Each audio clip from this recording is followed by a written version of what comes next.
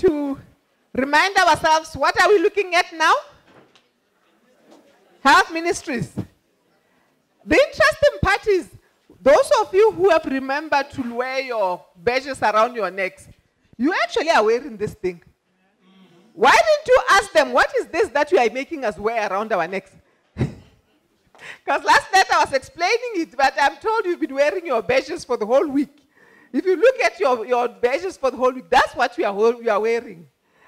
Okay, we say that it is the Adventist Health Ministries, the right hand of the gospel. Or Adventist Health Ministries, the right hand of the three angels message. Now that you are wearing that thing, we are going to, technology again. This is why I just go for the good old finger.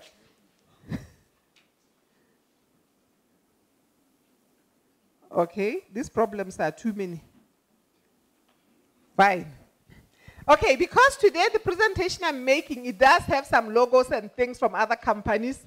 I do make that disclaimer that I don't get anything from them, and I'm not being paid by anybody to market anything of theirs. And even if I were to share my presentations with you, please, as it stays there, this is specifically meant for education. And should you choose to share the presentation, I request that you keep the slides together. Because we sometimes struggle that when you have shared your presentation, somebody likes this particular slide alone. It's got your logo and your brand in it, and they send only that one out of context. And then the message that you are making is totally different. You do know this story, right? About the man who was very, very unhappy with life. And then they say that he thought, what am I going to do? So he said, the Bible has answers. So he opened, and then he opened to the story of Jesus and the disciples. And then when, what's his name? Judas just went to hang himself. The Bible says, and he went and hung himself. It's like, he hung himself. Okay. Close the Bible and say, I'm going to look for another one. Opened. Then the verse where Jesus was sending the people 2 by 2, and then the ghost that read this, no. He went again. He finds the one where Jesus was talking to the disciples about the Lord's Supper. Go and do likewise. You get that? What do you think happened to him? That's what you get when you take the message out of context. Yeah? So please, do not try to read these verses, these slides one at a time, and you take it here and take it there. If you are going to share our presentation, share it complete. Or don't share it at all. Amen. Are we together? Yes. Thank you very much. The topic for today, branding. That's why I said I had to make that disclaimer. It will be very nice if you can get this thing to work. It's on. It does work. Okay, I was going the wrong direction. Thank you. Branding Adventist health facilities. We are going to talk a little bit about this. This is Sabbath school, so at one point we'll get to discuss. Because of the interest of time, I won't take questions in the middle. But at the end, I hope we'll have a little bit of time that we can ask 1 or 2 questions. I'm not sure how I'm doing for time for that. First questions. How many Adventist health facilities do you think there are in the world? Who can take a guess? Sabbath school members. Somebody was teasing me in the car here saying I'm the superintendent. You remember the person, you remember yourself. So I'll be the superintendent indeed. How many Adventist health facilities are there worldwide? Any ideas? Just take a guess. 50? You can't even guess. There are at least 100 plus hospitals. There are actually close to about 178 or so. But because this is something that somebody's going to carry with them, I'm putting it at a safe number and saying 100 plus. And 25 of these are in Africa. So we have many health facilities. And these are specific hospitals, okay? They're not just clinics. I'm not counting clinics. I'm counting hospitals with admissions, you know, the big size things. And 13, in SID alone, we have 13 hospitals. And I'm going to share some of the pictures. Say maybe some of them you may know. You've heard of that? Malamulo Hospital in Malawi is the oldest one we have that is existing. Did you know that Malamulo Hospital is older than Loma Linda University Hospital? Because we don't invest so much and put so much energy in our facilities, we will always be looking at other people's things. Of course, they are Adventists, but they are in other continents, right? Malamulo was started before Loma Linda was started. That's how old some of our facilities are. By the way, in case you don't know, the Advent Health Message came into Africa through health ministries. The first people that came in here were the medical missionaries that anchored somewhere in the Cape Town there, and they did start a small sanitarium there. Unfortunately, it is no longer there. But that is how we ended up with the Adventist message in Africa. And it is true for all other facilities. The other one is that, couldn't take a better picture. They sent me that one. Mwami in Zambia. Ever seen it or heard of it? It's in Zambia. Somewhere there, when you go to Mwami, you actually are very close to the Tanzanian side. I didn't realize that you can be that close. But it is somewhere up those sides. And then it's also close to the border with Malamulo. The missionaries that were in Malamulo, they were working the whole territory. Then they went over into what later became known as Zambia. But that was the territory that they were working in on that side. We've got this one. They are not in any particular order of age. I just picked them as the pictures that I actually had. Then you've got Kanye Adventist Hospital. This one is in Botswana. And it is another old one. We celebrated 93 years, 2 years ago. They are very old. It is the first institution health facility in Botswana. Many of our nurses, if not most, of our senior nurses were in the country, were trained there because that's where the training actually started. That's the kind of contribution that we have made. This is your mission story for this. We are having everything rolled up in one, yeah? The superintendent, the mission story, all of it rolled up in one. And then I put this one here, Maluti Adventist Hospital. Do you know where it is? Lesotho. I should have had prices here to give people. Then it will joggle your memories much more. Okay, Maluti Adventist Hospital is in Lesotho.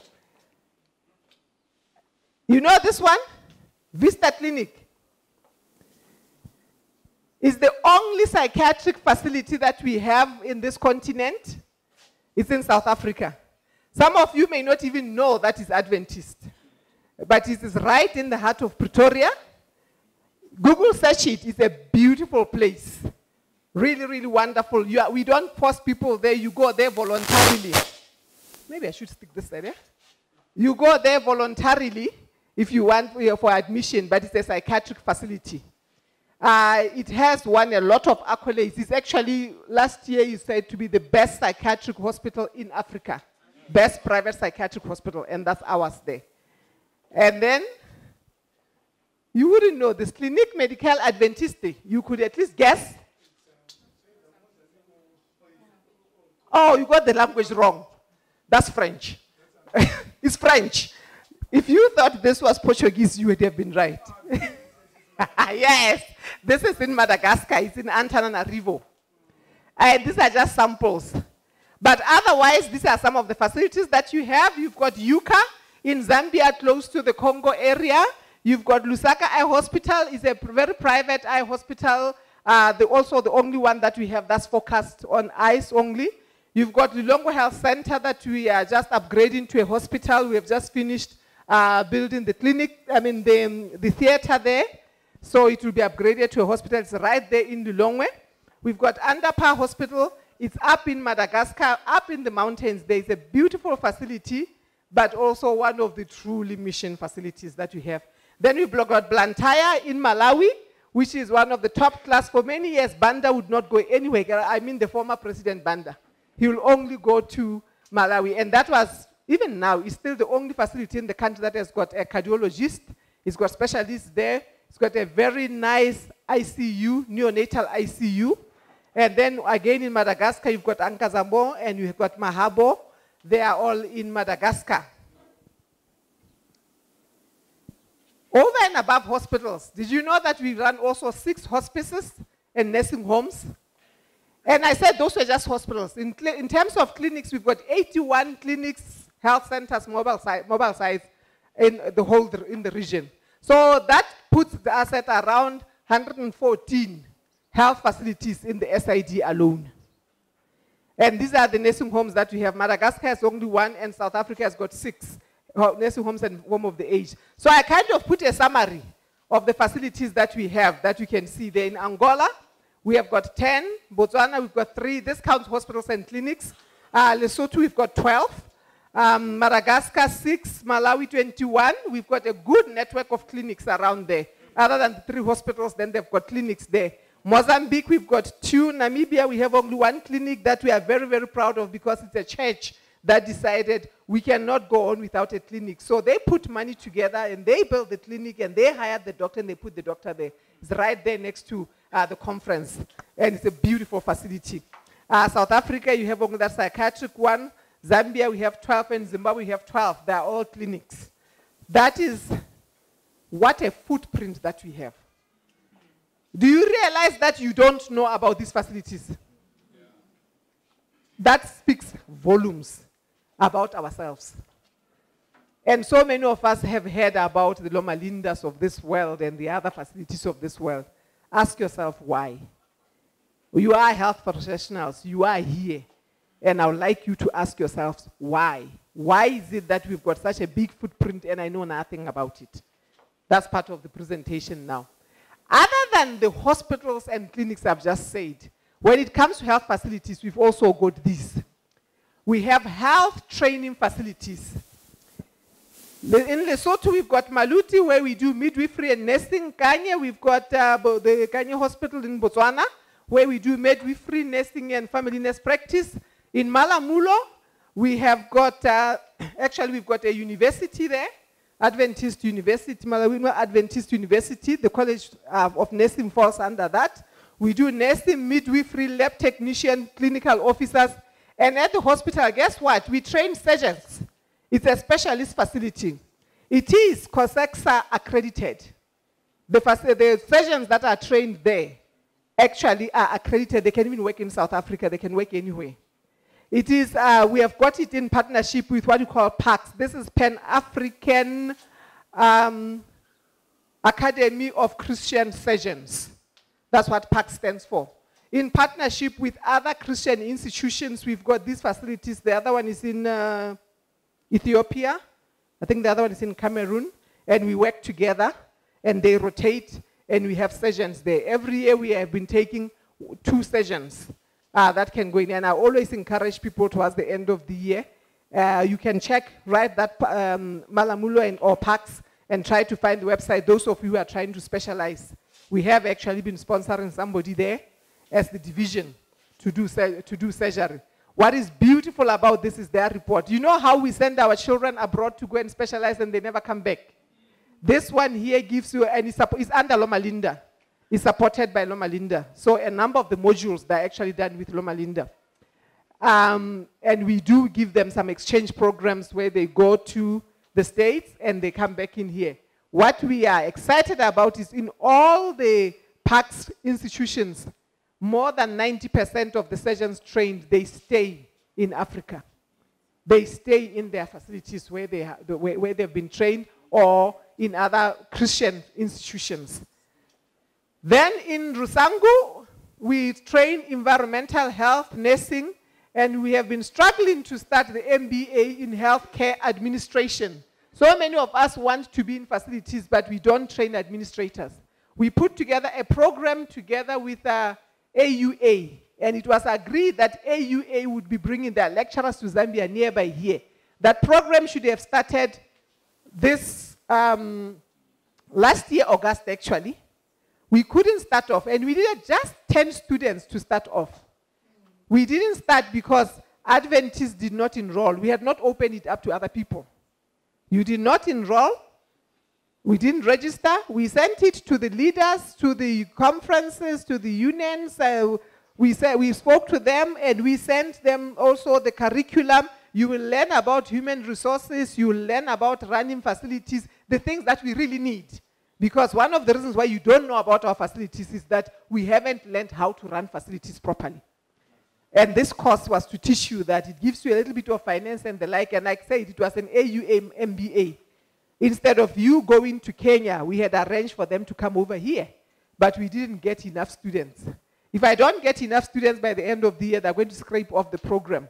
They had even given me 2 scholarships for women to say if I can get women who can come in there. Well, it was not 100% scholarship, but it will take you about 50%.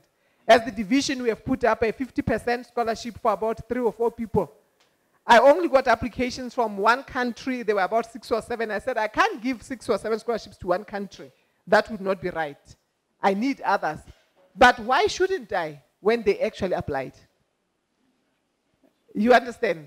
So we would like to encourage you that when we send flyers on WhatsApps, on medias, in the church and church letters, all the places, please come forward, Adventists. Our problem is in most of these facilities, especially in health, generally the average number of Adventists working, there will be 30% of the staff. The other 70% is everybody else. Our people, we have our own issues going there. At the PACS program, all the people who are there are non-Adventists who have enrolled. Remember I said it's Pan-African Christian. There are other Christian, other denominations who have come in because you have to be a Christian to enroll there, but they are not Adventists. I have been, in fact, we had offered a scholarship. Twice I offered a scholarship. This year I gave it to somebody else who is doing medicine. But we were offering scholarship for specialization because that's what we needed. For 3 years, I stayed with that scholarship and the division said, I'm taking the money. People would apply for one reason or another. When I'm just about to put their names, they will pull out because they found something better. That's the world we live in. Anyway, in Zushe, Madagascar, we train nursing and midwifery, and in Solusi, as you know, we've been having environmental health there, and there's a small facility in Angola where they do auxiliary nursing. That country still allows for that. Of course, then we have got wellness and lifestyle-oriented facilities like your Be Free. Those are also facilities that are under the banner of the church. Then I know there are other people here who are thinking of other facilities also. But the point is, as Adventists, we have already gone a long way. This is just the SID. This is the footprint that you have in the SID. And over and above that, we have facilities that are run by Adventists using Adventist principles. They are not necessarily facilities of the church, but they are the reaching out that we are doing through our facilities. Now, think about it. What if these facilities were all branded properly? Huh? What if these wellness centers, health training centers, your hospitals and your clinics actually carried this brand that you are talking about, Adventist Health Ministries? Wouldn't they be more visible? I think they would be, because there would be synergy. Our challenge is we have locked ourselves for too long into silos. Each person is doing their own little thing. The facilities that are no, that cannot be correct. The facilities that are in Zimbabwe are just working on their own. The other ones, everybody's working on their own. She thinks I have 10 minutes left. And I'm just starting. Okay, I'm going to have to rush through this one here. So, I'm going to have to rush through this so that we are together. What actually is branding? Somebody gives you a drink in a bottle and it's brown and the bottle is labeled Coca-Cola and you taste it and it's sour. What do you say? It's not a Coke. But it is written Coca-Cola, it's marketed as Coca-Cola, it's even bottled like Coca-Cola. But you, the person drinking it, you say that it's not Coca-Cola. Therefore, branding is the way that your customers perceive you. Coca-Cola cannot go and change its drink that you have. I know people who drive Mercedes-Benz. You give them a car and it breaks down and you find that, that's not a Benz. A Benz does not do that, right? That's what we tell ourselves. Or the kids, when they go around, they see a big M on the street. They tell you to turn. They expect something in there. If they go there and they find porridge and dobi, do you think they'll say, but me, there's something wrong with this M. It's not the same as the M that we know. Whoever thought that an apple that's half eaten would get known so worldwide? Right? I mean, it's just an apple that is not even full apple. But now when you see a half-eaten apple, you expect something out of it. You expect quality. It has been built into your head. You go there and buy some shoes from our other friends from across the seas. And then you go from, it's got a tick on it. And you run one race, it comes back, it's open. You are saying, that's not it. That's not it. Would you go to this brand when you are trying to buy a wedding dress? A nice wedding dress for, you have priced it already to say, this is where I go when I have so much money. That's what has been built in your head on that one. The same thing you can do with institutions. So what then is branding? Branding is actually the process that creates a unique name and image for products. It aims to establish the thing that you are talking about. You know, there's that little something that says, no, it's not a Nike. No, it's not a Benz. What is that thing? It makes a significant difference, and that's what creates loyalty. You end up going to this shop that I was just showing on the screen when your money is less. You don't go to another one with like an M upside down. You know that one. You don't go there when you don't have enough money in your pockets because something has been built in you. Why am I going this wrong way? So this is how a brand is communicated. Remember, I'm coming back to ourselves. The brand is communicated in many ways. Among other things, is the service that you place in the environment. You want that Mercedes-Benz because you don't expect to be servicing all the time. You don't expect to have a breakdown on the road. That's what they've built in your head. How your customers and staff members are treated. Some of us, you go to this particular shop all the time because of how they treat you. You expect that they'll package. Even something as simple as when you have paid somebody's there to pack your things makes a difference when whether you go to this shop or that shop. Or how the prices are being done. Like we've just talked about that other shop. The public relations. The various things that you find in that. So it's important to remember something very important. Branding and marketing are two distinctive things. In our church, most of the time, we market. We go around and we tell the people about this big tent meeting that is coming. We go house to house, but we have not deliberately gone out to create a brand. And this is the difference that I would like us to come out with here, that as you are forming your chapters and the like, you need to ask yourself, am I calling people, am I just marketing, or am I branding? Many of us don't have, some may never have seen even the marketing campaigns of Nike or some of those other shoe things. But somebody who has worn it and say, just do it. Right? It's not the marketing. It's the brand that has been cooked in your head. So your brand is what leaves the lasting impact and influence, the crucial decision of whether or not someone will become a long-term customer. Marketing is what brings them to your doors. Branding is what makes them stay and stay loyal customers. So now to rush through this whole thing there. The most important thing with branding is what? Consistency. When I asked you about our institutions, when you go from one health facility to another, you may not notice anything about it. This one here agrees, the other one doesn't greet. This one prays with you, the other one doesn't care to pray. There is no consistency. Therefore, you cannot feel. There is no Adventist feel in it. You can't go in and say, I've been to an Adventist facility. So, even when you pick the logo, like right now I'm teaching you our logo, it needs to stand for something.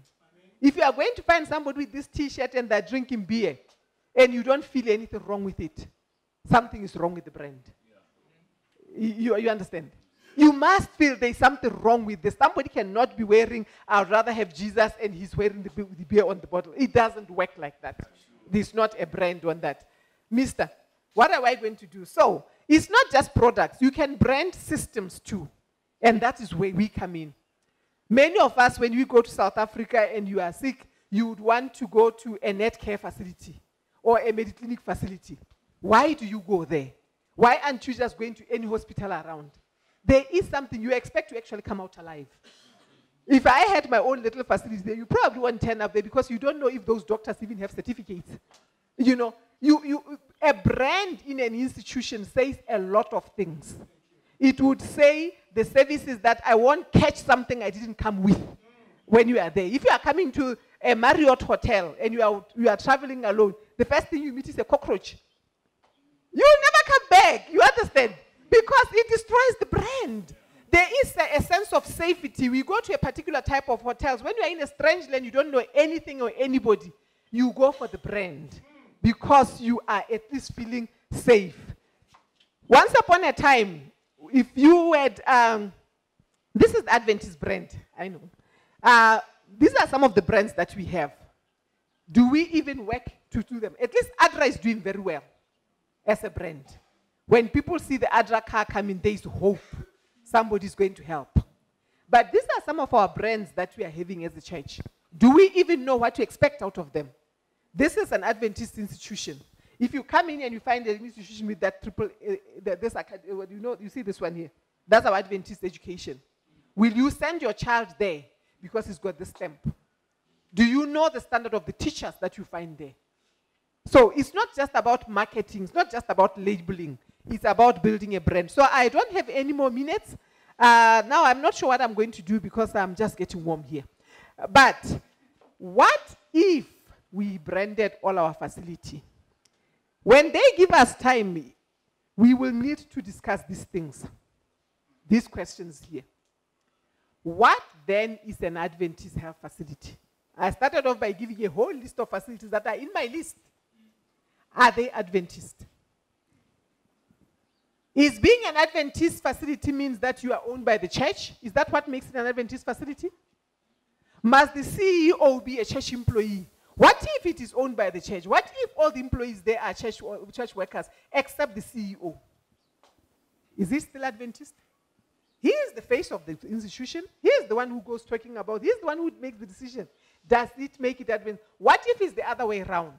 The church owns it, the CEO is Adventist, but everybody else is not Adventist. Is that an Adventist facility? I don't know. This is the discussion we are supposed to be having if we had time. What if it is the medical, yes? Oh, you are so kind. God bless the pastor. He just gave us a bit more time.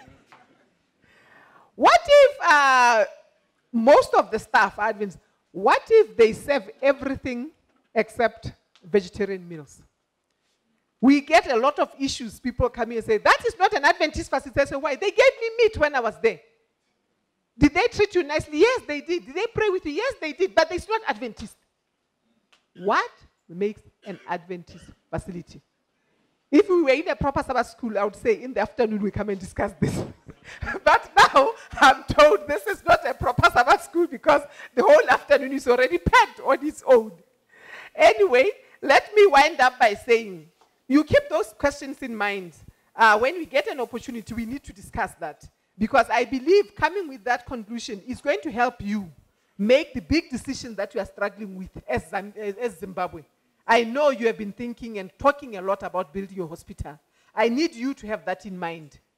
If you are going to build that hospital, and the only Adventist is going to be the leader of the hospital, and all of you nurses and doctors here are going to find that the payment is not up to standard, this and that is not what you want, and you are not working there, will it still be Adventist? I don't know. I leave that with you. If you go there and work there, but you don't have anybody qualified enough and willing to come and run the facility, will you go and work there under somebody who is non-Adventist? Does it still make it Adventist hospital? In your minds, when you say you should have an Adventist hospital, what is it that you have in mind? I would like to hope that we should have a strategic intent, because we need to know why we build Adventist facilities. That's where it starts. Branding is about thinking. You think about what is it that I want people to imagine. It's not by chance that those of you who are hooked to Coke are hooked to Coke. Somebody specifically sat there and thought about it. What should I do that people will recognize? What is it that will get into somebody's mind that when they pass by, they cannot pass me by? You need to understand, you can't just decide you are going to build a hospital because there are no hospitals in Zimbabwe. It's not a good enough reason for that. You can't say, I'm going to want to build a hospital because we want where our members will be going. Is that the purpose of our facilities? Somebody would say they're built for evangelism. Do we evangelize just to ourselves? So if we don't evangelize to ourselves, should we be building facilities so that we go there? One would say, if the strategic intent is for us to evangelize with facilities, therefore we should build facilities that they who have not heard the message would come. What will they find when they come? That's where the strategic intent comes from. Yeah. Because if they come in there and they have a good panado and a good doctor and have a nice day and that's all they get, you have missed your mission. You've just added the number of facilities that the government of Zimbabwe is doing. There must be something. What is that something? That is the brand. That is what you have to have. So, the church policy says, and that is our working policy, FH20. You can see those statements. Number 2, it says, healthcare institutions should function as an integral part of the total ministry of the church. Amen. So the first thing that is going to build your brand is that your facility is part of the church. You cannot go there and build a hospital because health professionals in Zimbabwe want somewhere they can go and work.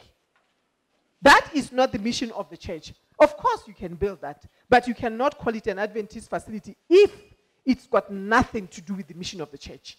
Are we together? However you brand it, whatever you choose to do, if it's an Adventist church, it must be part of the mission of the church. Primary prevention and health education shall also be an integral part of the health emphasis of Seventh-day Adventist healthcare institutions. Therefore, our institutions cannot just go there and decide, I'm going to build a surgery.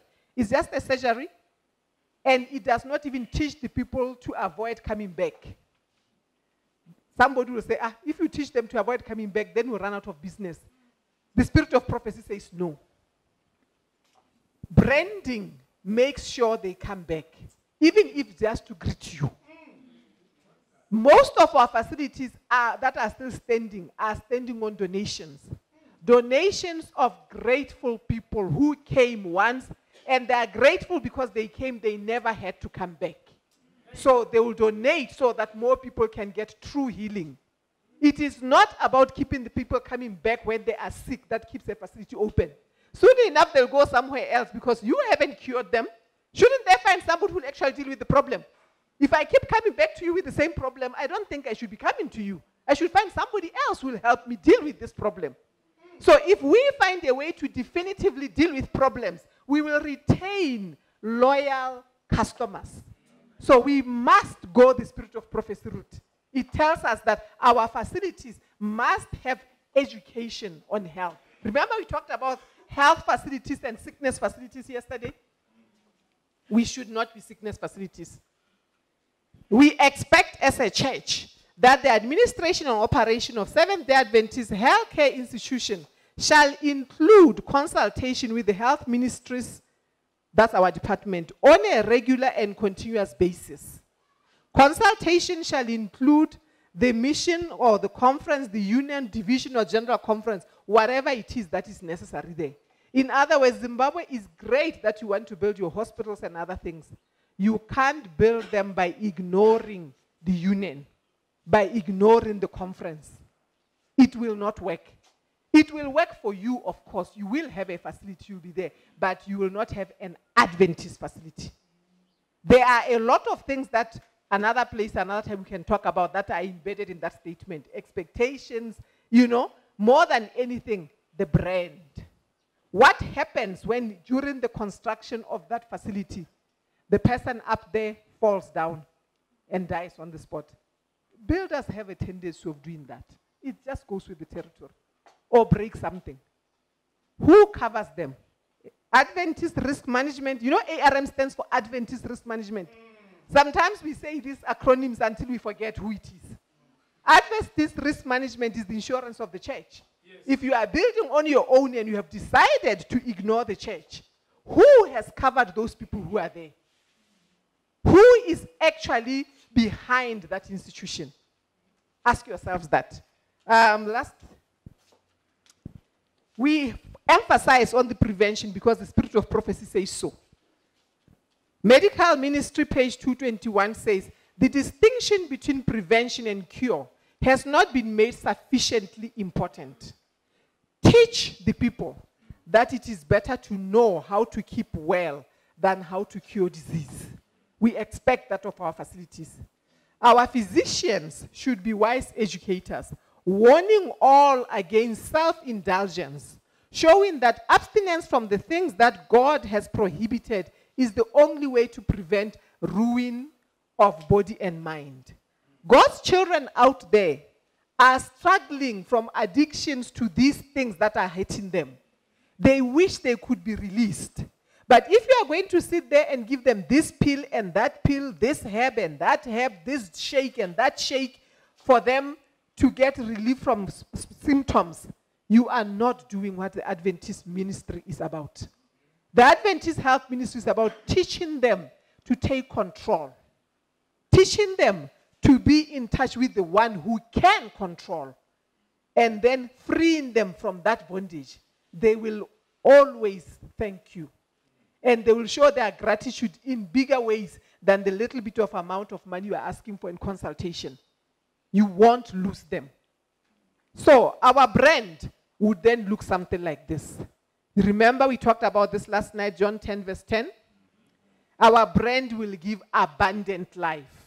When somebody has been to an Adventist institution, even if they didn't say the name, they'll come out and say, this must be an Adventist institution.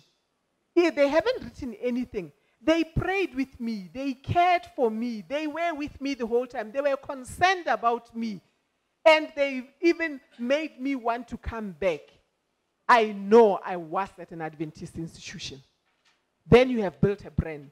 And next time, Dr. Sikwa decides to have her own little clinic here and put on it Adventist, and they come in there and I don't have all this, they say, it may call itself an Adventist institution. It isn't an Adventist institution. They didn't pray with me. They didn't care for me. They never even came to talk to me. They just came and they registered and they pushed me, they operated, and they sent me home. They never cared to find out who I was, where I was coming from, what was the problem, why did I come there. They may call themselves an Adventist institution, but they are not. That is a brand. Adventist health facility brand must teach healthful living, warn against self-indulgence, follow God's guidance on prohibitions, be concerned about the body and the mind, and emphasize prevention. I can never finish talking, but they want me out of here. So have a nice day. This is where I stop.